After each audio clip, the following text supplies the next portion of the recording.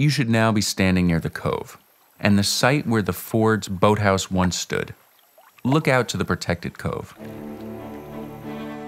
Edsel Ford adored these waters. He enjoyed boating of all types, speedboat or sailboat, and he owned an impressive collection of both.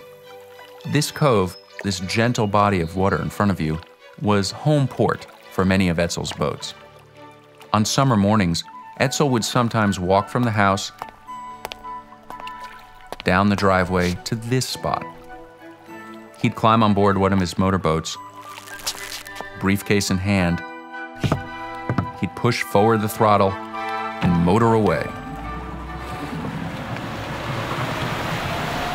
Across the lake, up the Detroit and Rouge rivers to his office at the Ford factory.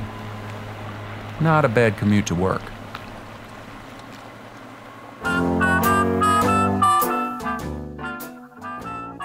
Now look toward the narrow isthmus leading out to the peninsula.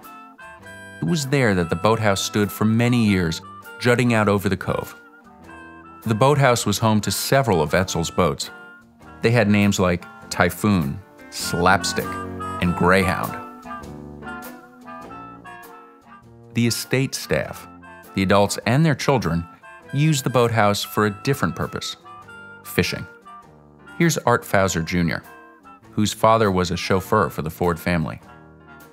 We used to fish in the boathouse. My brother and I, my dad would fish for bass and bullheads, and we enjoyed that very much. Mr. Ford's boats are right there.